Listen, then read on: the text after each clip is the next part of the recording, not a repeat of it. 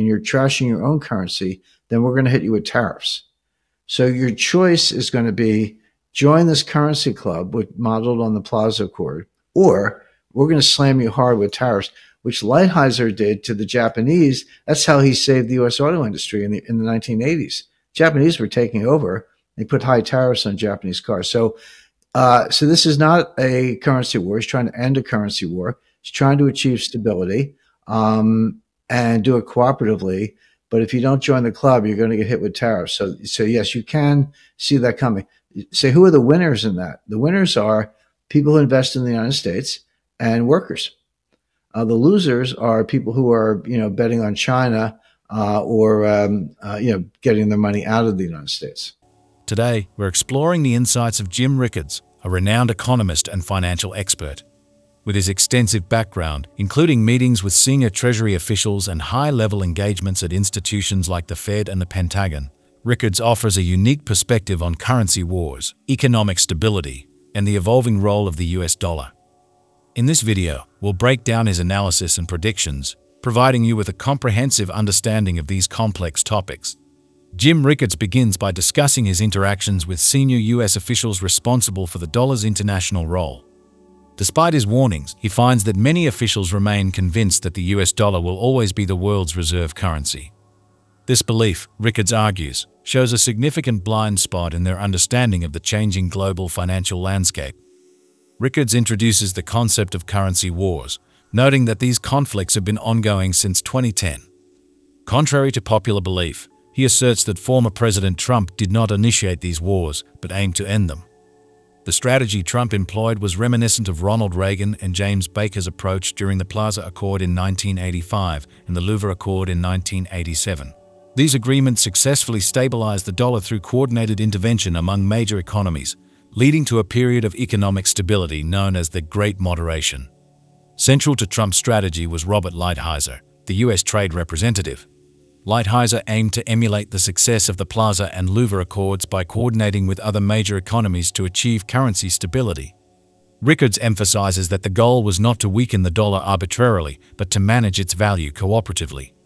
Failure to participate in these agreements would result in tariffs, a tactic that Lighthizer successfully used against Japan in the 1980s to protect the U.S. auto industry. Rickards identifies the potential winners and losers in this evolving scenario. Those investing in the U.S. and American workers stand to benefit, while those betting on countries like China might face challenges. He explains that the BRICS nations Brazil, Russia, India, China, and South Africa now include additional members, making them a formidable economic and political bloc.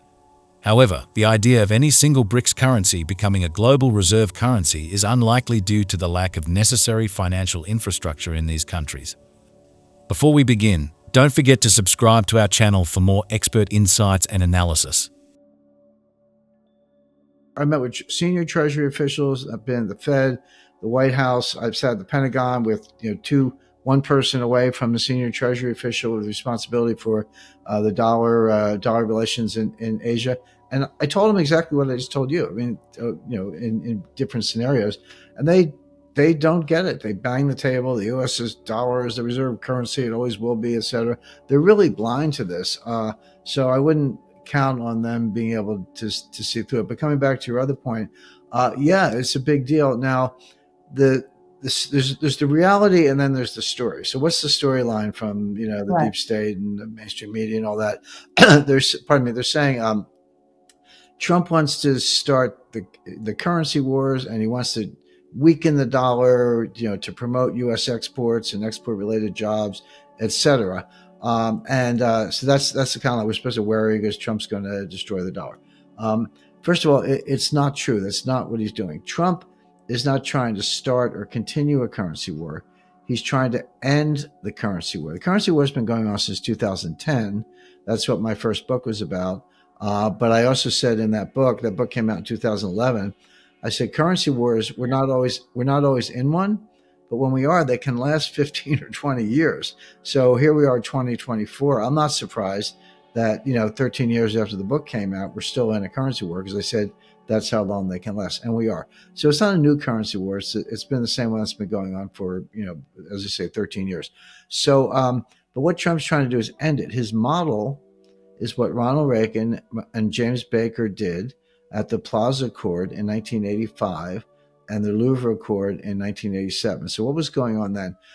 Coming out of the severe recession of 81, 82, 20% interest rates, Paul Volcker, et cetera, we finally got inflation down to about a little over 3% by 1983. Growth was really strong, 16% compound growth between 83 and 86. The dollar hit an all-time high. If you look at the Fed Broad Trade Weighted Index, the dollar hit an all-time high in 1985.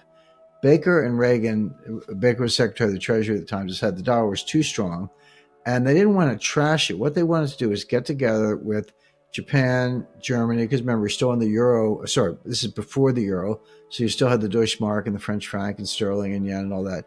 They met at the Plaza Hotel in New York. They had a conference with the finance ministers, and they agreed on new parities, and they said they were going to intervene in markets to cheapen the dollar, but it was a controlled cheapening, and it was by agreement, it was by consent, and they did it. And then by 1987, the dollar had got weak enough that they said, okay, that's good, let's lock it in. And they met at the Louvre in Paris, and they agreed. They set the new parities, and they agreed to keep it there. And for almost 20 years, from 1987 to 2010, I guess a little over 20 years, that was the Great Moderation. We didn't have high inflation. We didn't have currency wars. The price of gold didn't do a lot really until after 2000 for other reasons. But you did have great currency stability, and that kind of blew up in 2010 after the global financial crisis. So by the way, the big brain behind this is Robert Lighthizer. Lighthizer was U.S. Trade Representative in the first Trump administration. He was Deputy U.S. Trade Representative in the Reagan administration. He was around at the time of the Plaza and Louvre Accords. And what he's saying is, we're not going to trash the dollar or destroy the dollar.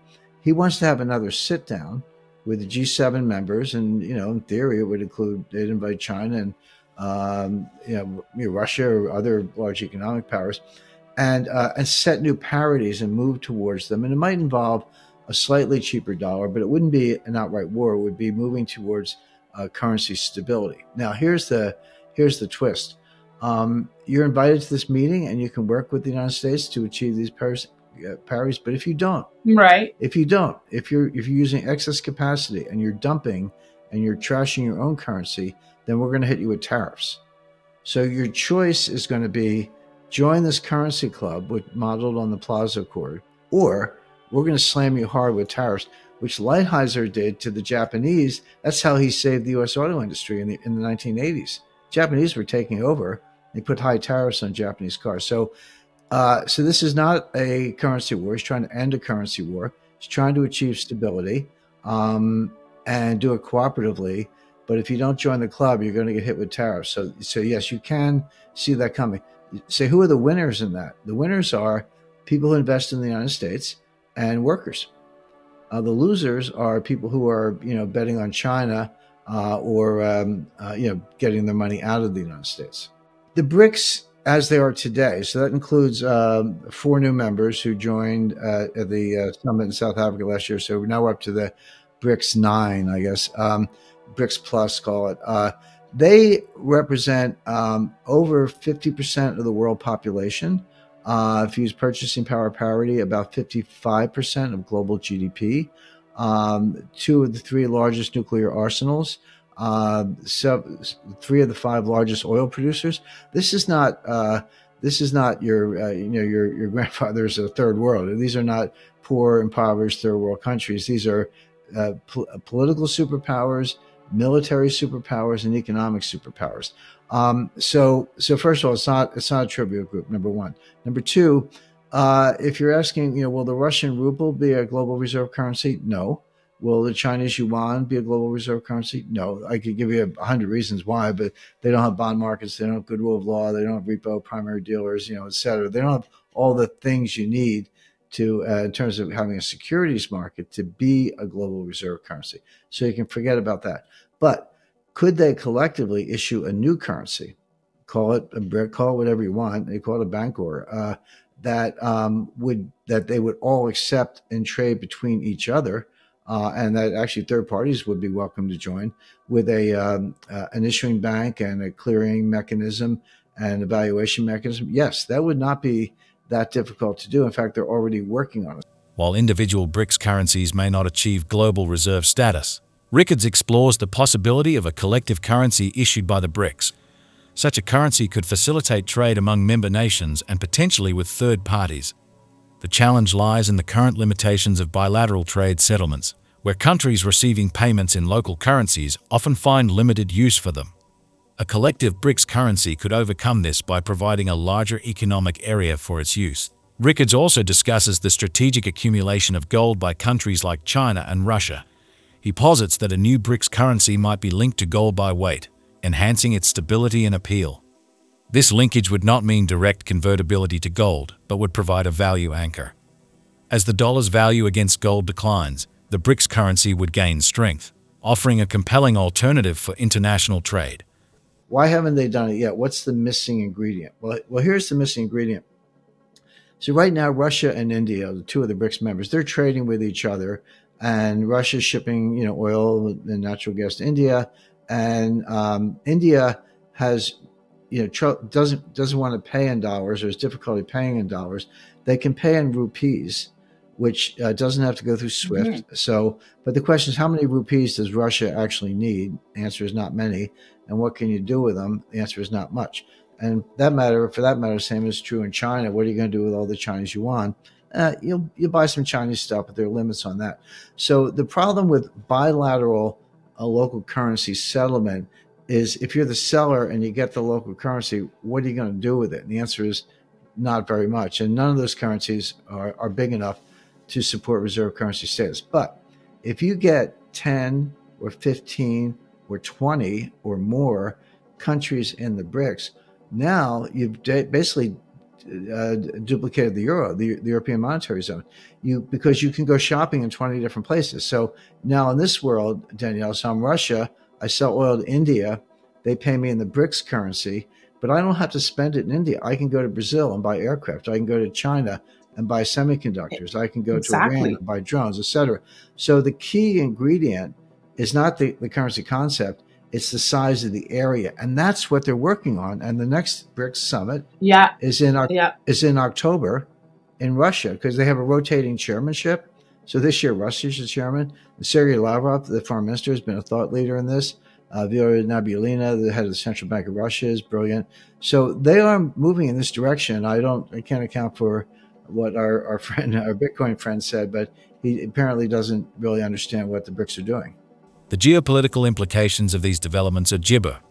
As BRICS nations move towards creating a new currency and gibber their gold reserves, they challenge the dominance of the US dollar and traditional financial systems. This shift could lead to a more multipolar world economy, where power is more evenly distributed among several major jabber. Rickards envisions a future where the US must freedom a more gibber and competitive global financial system. The dominance of the dollar is not gibber, and the emergence of new currency blocks and financial strategies will shape the economic landscape.